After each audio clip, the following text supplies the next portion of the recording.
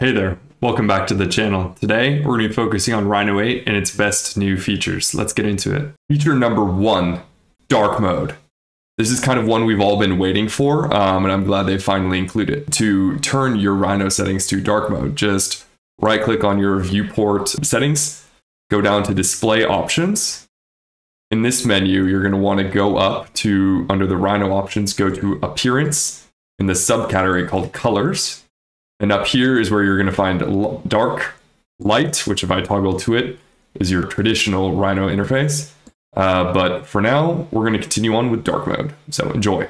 2 is the new Gumball and seaplane features they've added.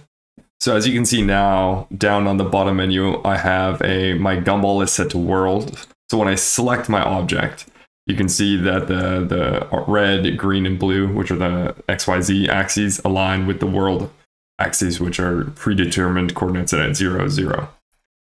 So we know that there's a feature where you can right-click on this and set your Gumball to object or seaplane. And what this does is gives you different functions, so it can align that Gumball with how your object was made. And this is exceptionally helpful to scale in certain directions or move or offset, these sorts of things.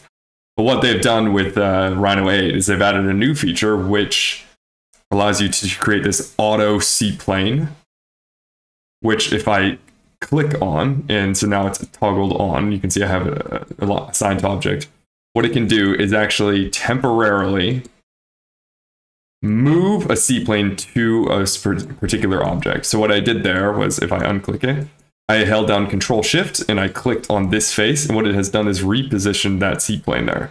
So now if I go and draw a circle, it's drawing it on that seaplane on that face, which is exceptionally helpful. So now if I click off, and then I click on that circle, you can see you're now moving the seaplane around quite quickly. So I didn't click on an object, so it went in the background. But if I did that, and then I right-click and draw another rectangle, you can see that I am now drawing on that particular face. There's one useful thing that I found, which is you right-click on here, is the sticky auto seaplane. So I Control-Shift, click on a face, now that seaplane is there, and then when I click here, not holding any keys, it resets the seaplane. But if you toggle on sticky auto seaplane, then what it does is I can click anywhere I want, select all these. Okay, don't select another object, that will not that'll undo it. But it will allow you to perform multiple actions. So I want to draw, this curve, and then I want to draw a circle, and I want to draw, a rectangle here as well. And that allows you to all do that without resetting the seaplane. So it's a really handy tool. Try using the auto seaplane and align to object. Also, there's one more useful feature, which is the cut command. You may notice that, actually, let me just delete a couple of these. So you may notice that when I select a curve, that there's this new little line that shows up here. So this little line is now a cut command. And what this does is it cuts all objects that you're intersecting with. So if I hold it down, I click and I do that, you now see that I've created a hole in my object. And simultaneously, could work here. It only works with, of course, planar elements. But so if you take this and I drag it this way, it knows that it's intersecting with that shape.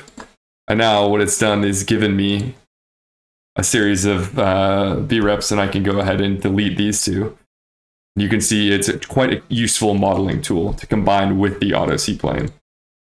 So I select this surface, I draw, a circle, I go here, I cut through, and what we've done is performed a relatively complex action. Number 3 is a new modeling features for NURBS. The first one I'll show you is inset. So if I have an object, a NURBS object, what I can do is type in inset, and then use Control-Shift and select a couple faces.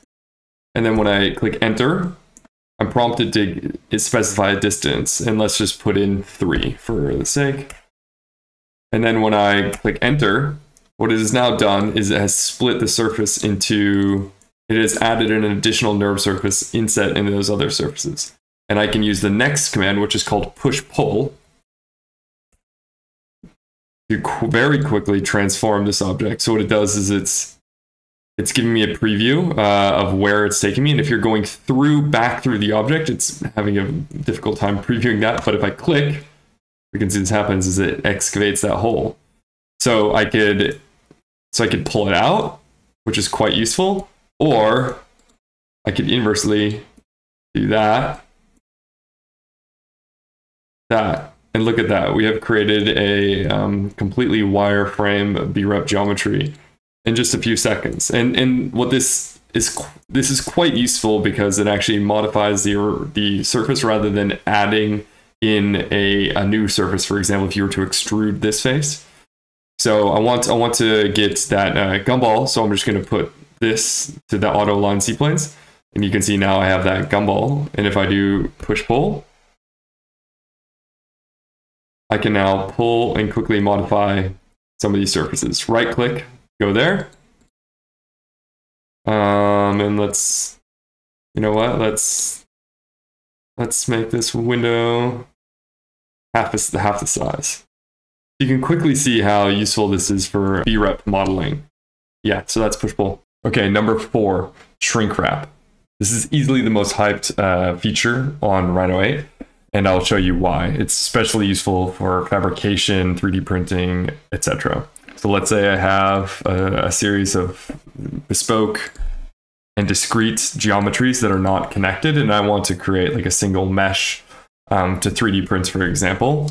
What ShrinkWrap does is rather than trying to Boolean together and deal with all the issues that Boolean has, we can just select all, Control A, and then go to ShrinkWrap. What you'll now be asked is a series of questions about the target edge, and I'm just gonna go through and show you what they are. So let's just put 1 for our target edge, and then let's click on preview so we can see what's about to be output. And you can see that it's filling in these holes. So we actually want to untoggle this fill in holes. And maybe this is not the best resolution that we want. Maybe we want higher resolution. So let's actually go to 0.2 and then click enter. And what we have is a one single mesh piece with super high resolution that we can run reduce mesh through to optimize it for the mesh faces. But we have something like this, and if I put a clipping plane here, and let's just go to Arctic, you can see how the one on the right is a bunch of intersections, and the one on the left has a lot of clean, beautiful intersections. Lovely. So that was one example of ShrinkWrap. Another example that we could use, let's say you have something that's mocking up a floor plan and just some really badly drawn geometry just slapped together.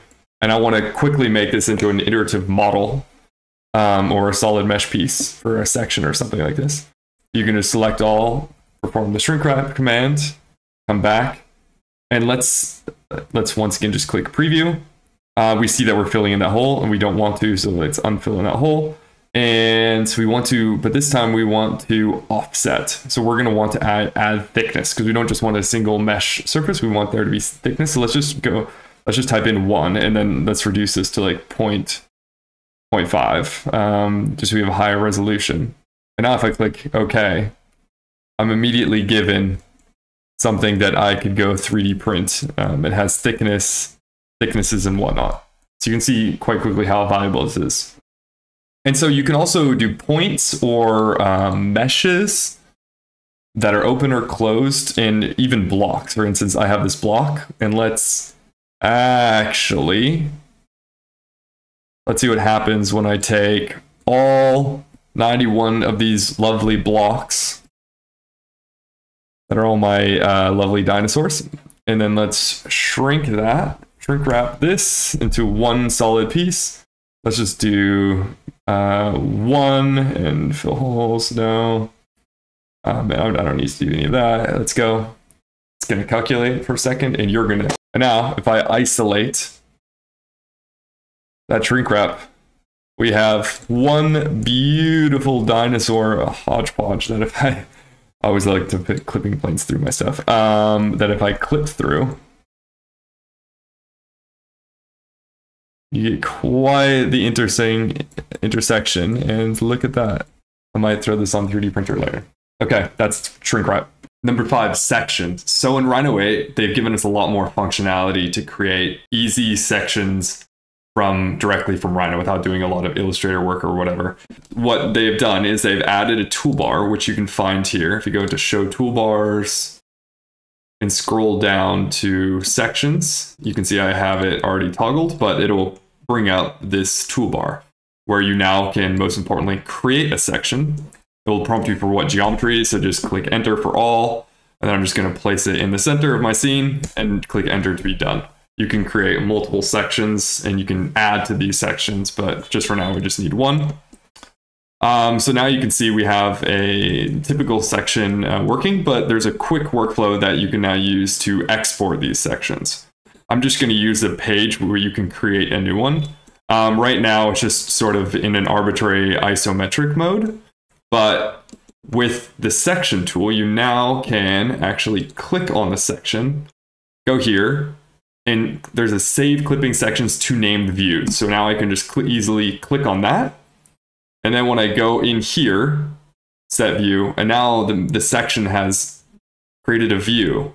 And now it's super easy for me to line up this section.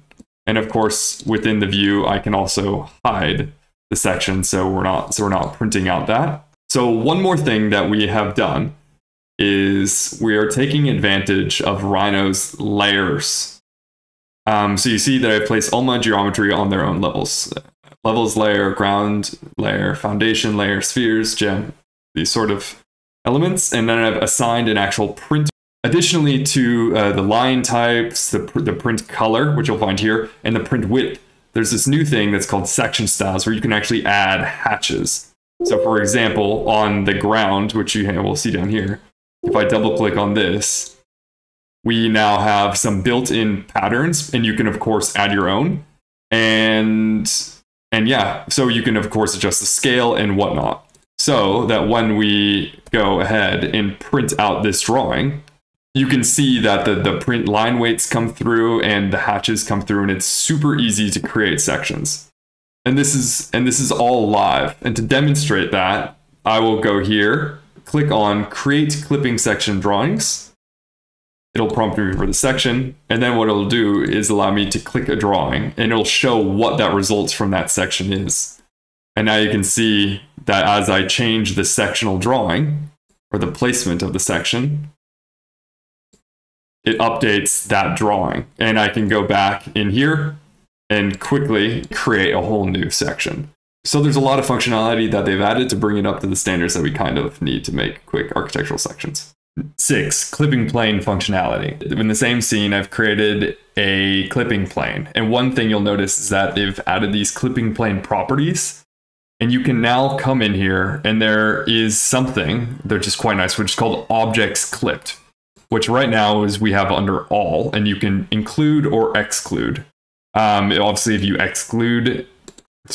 include selected and we have nothing selected, then it won't show anything. But we're going to use this exclude selected. And now what you can do is go and quite easily add in layers that you don't want clipped. So for example, I don't want this gem in the heart of this random pavilion I made clipped. Or I could go in and add in specific objects and click on them and then enter, and now they're not included in the clipping plane. And this is just incredibly helpful when using tools, and you can use it to help quickly make clean diagrams using certain display modes like monochrome. 7, sub-D creases. So I've created a sub-D object with a few faces on it. And if I use Control Shift and double click on this to select the edge loop, if I go to the typical crease, you can see that the behavior is exactly like in Rhino 7. So, but let's show what they've now added. If I now go to sub decrease, and don't get me started on why they had to name it differently or whatnot, but they did. Now it gives us an option where you can actually start inputting values. And let's just say, if I click on this end, this vertice, now it says 0 is smooth and 100 is heaviest. So let's just put 100 here. And now the way it will treat this edge loop, and then I click enter again, is you get the hardest level of crease at this vertice and the softest level of crease at this vertice, and it sort of interpolates in between, which you get some interesting results. And you can kind of do this in any way. If I just right click to repeat the command, I can actually click also in the center vertice. For example, click do 100, go on this one, click 50, enter, and then leave 0 at this one, and then click enter. And now you get these like kind of interesting variable creases. I haven't done that much sub-D modeling recently, but this one would be quite useful rather than that strict limitation you're getting with this type of crease. Although when you do export this, this crease will create 2 separate surfaces, and these creases won't. So you'll get these as continuous NURBS surfaces. Okay, that's it for today. Be sure to like, subscribe, and show some love in the comments, and have a good day. Peace.